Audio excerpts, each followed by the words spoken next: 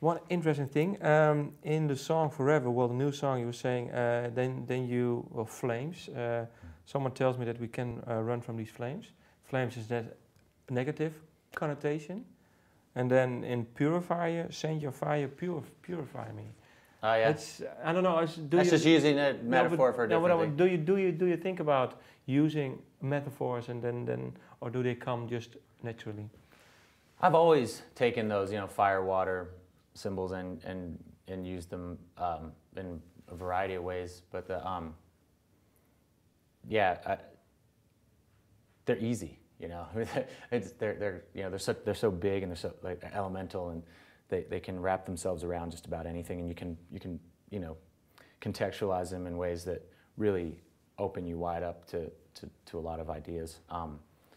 And they're big and they lend themselves to visual. So yeah, I've always done that. Okay. Last question. You've released 7 albums now. You've had a commercial peak, I think, 10 years ago. US sales I saw were a bit dropping. Mm-hmm. Do they bother you? I mean, with the last album, for example, does it bother you, or is it? Did you say, I mean, as an artist, no, because you don't make music to sell it. You just make music because it's the joy of doing it.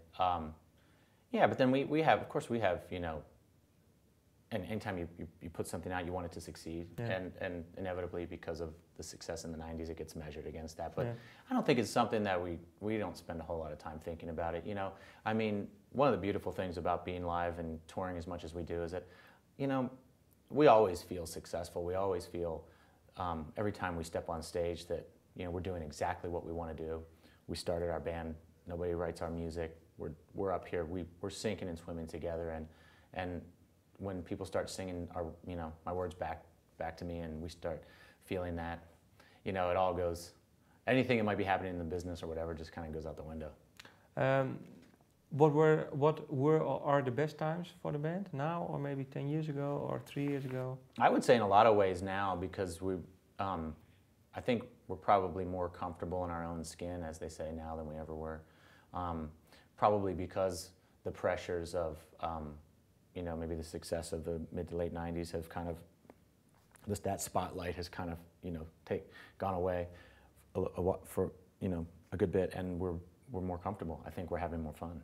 What was the worst time, if you look back on it now? I think back then, as successful as and wild as the mid 90s were, I think they were more difficult than I realized at the time. I think that the change in just the pressures that came with it, I rolled with it pretty well, but I think I'm not necessarily longing for all that again in that way, because it was, I feel as a writer, in particular, that there's this hermit side of me that likes to cloister myself into my little space and make the music there. And the more crazy it gets, the harder that gets to get those times. So I'm kind of split between, yeah. I want to be that writer, and so of course you need some of that to keep going, but as much of that in the 90s, leave it there. Okay. That's cool. New album? New album. We're gonna, you listen to Forever and Purifier. That's exactly where the band is sonically right now. I mean, that happened a month ago, so that's really, I think, a pretty good indicator of where we're headed with this, and I think it's pretty exciting. So hopefully, towards the latter part of next year. Okay. Well, thank you for your time. Thank you. Appreciate it. Thanks. Yeah.